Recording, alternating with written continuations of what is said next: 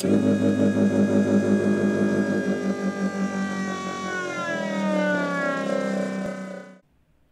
everyone.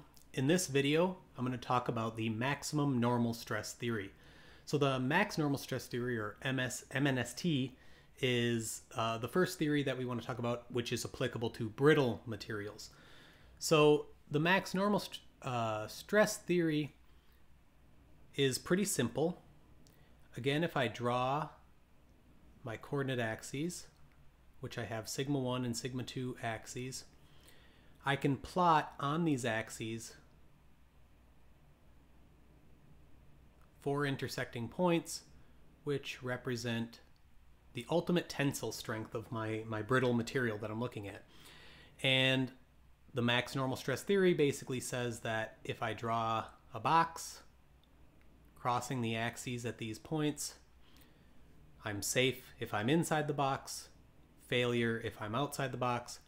And mathematically, what that means is that sigma 1 must be less than this ultimate strength, and sigma 2 must be less than this ultimate strength. Now, we can represent here max tensile, and we could also say max compression. A lot of times for this theory, those would be considered to be the same thing, but I could substitute in sigma sub UC for compressive strength. Brittle materials sometimes, or maybe even often, are a little bit stronger in compression, so I could draw that, and then my axes crossings here would be sigma UC, and sigma UT, just for completeness. So if I include that on here,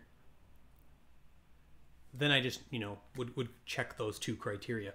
And it's basically that simple. As long as you're less than those strengths, then we'd be predicting that it's safe. If not, then we'd predict failure. Thanks.